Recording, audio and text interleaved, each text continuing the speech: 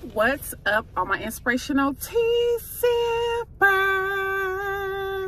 This is Shantera, and welcome back to my channel, you guys. I pray that you are well, doing amazing, feeling amazing, holding on to hope and faith, you guys. It is a Christmas Eve, and I pray that you guys are with family and just enjoying the day. If you do not have family and you are spending this Christmas alone, just know that you are never really alone, because Jesus is really the reason for the season. And if it had not been for him being born and going to the cross, none of this would even be possible. So I pray to God today that you have the right perspective on what Christmas really truly is. You know, I know that a lot of times that we as people, we kind of got the lines blurred as far as like what's Christmas about, making sure we're getting this and getting that. And a lot of us are going broke around this time, and, you know, just feeling bad about what you have and what you don't. I just wanted to say this today.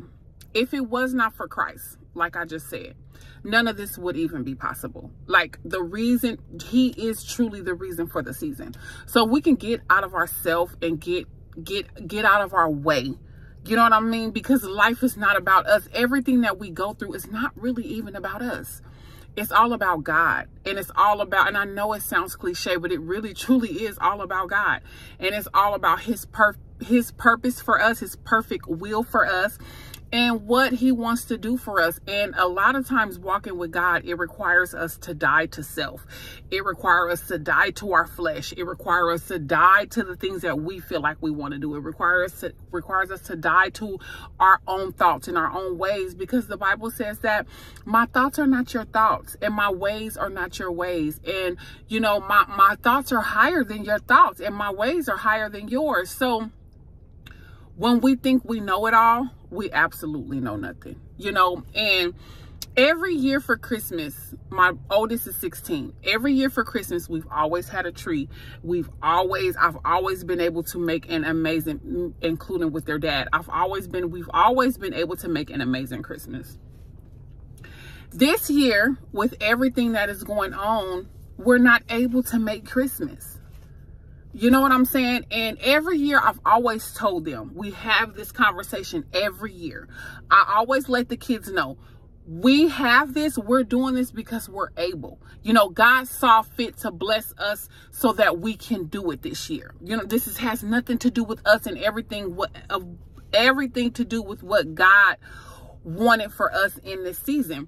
And in this season, I find myself being perfectly okay with not having a tree, not having presents to go up under the tree. Like, I've already talked to my kids about Christmas. Yesterday, I was able to go and get them one thing a piece, you know what I'm saying?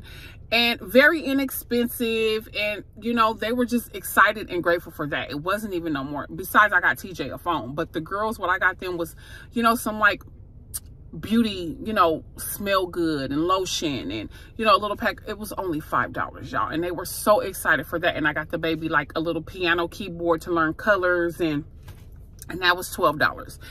And I told the girls, like, this year is just, we're in a different position, and God will see fit to bless us, and to bless us to be able to go shopping and have all of the things that you desire. But this year, at this very moment, we are in a transition season. We are transitioning over. You know what I'm saying? Mom is going through a lot as far as like in total obedience, you know what I'm saying? Cutting off and letting go of a lot of things.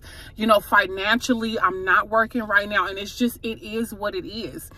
And a lot of people commit suicide, and a lot of people get, you know what I'm saying, the holiday blues and all that stuff because of how people put the holidays, your expectation of the holidays, what people expect of the holidays. And it is okay. I pray to God that you find it in your heart to be okay with not having the norm and not having what you see in everybody else, trees stacked up with tons and tons of gifts. It's okay. And I'm not only saying this because this year we're not able to. Like, I've always told my kids, this is only because in this season God has allowed us to do it.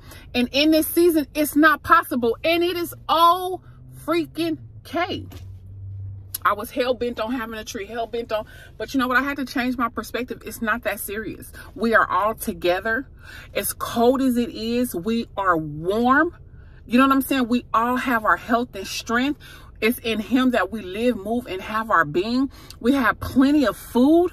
We don't have nothing to be ungrateful for. We are very, very thankful in this season. So in this season, we are still blessed. In this season, we are still grateful. In this season, we are still thankful. It could be worse.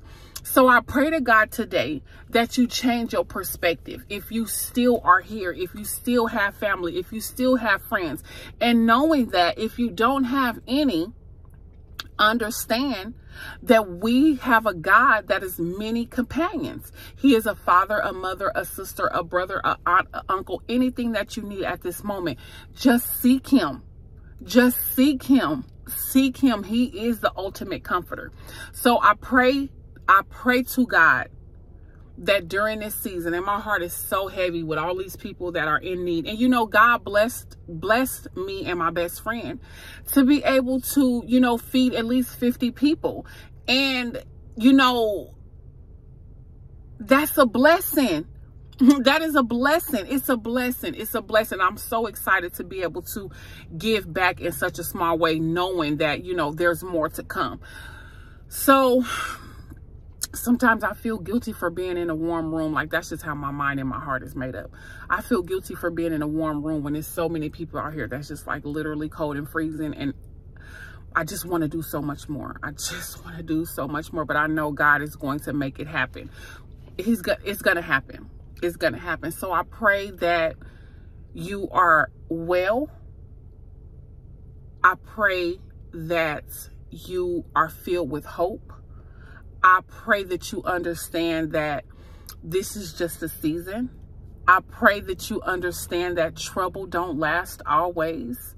I pray that you understand that you are still the head and not the tail, that you are above only and not beneath. I pray to God that you understand that God is true to his word. His word cannot return to him void. He is a God who will never be mocked. We are still with family. We are still together. You know what I'm saying? We can still lounge and enjoy each other. And I'm so, so grateful in this season. I'm so thankful for the transition. I'm so excited about my land of milk and honey. I'm still full of faith. I'm still full of hope. I'm still full of strength. And I know in due time, the right house will find us, or the right apartment will find us. And wherever God wants us to be in the next job coming up, it's all going to work out for my good. It's all working out for our good. I want you to know that God is the ultimate puppet master, working behind the scenes. He's the ultimate puppet master working behind the scenes, but I want you to just stay encouraged, stay obedient, continue to not allow people to have access to you who don't deserve access to you. You know, stay silent in this season, stay praying, stay worshiping, stay giving God the glory, and watch him just surprise you and just, baby, listen, God is not man, and he shall not lie. So be encouraged on today. Have a merry, merry Christmas. The Bible says that no matter what state I am in, I will be content. So I pray to God that you are content on today, no matter what situation you find yourself in. To God be the glory today, tomorrow, and forevermore. And until the next time, inspire, be inspired. I love you guys. God bless you. Good day.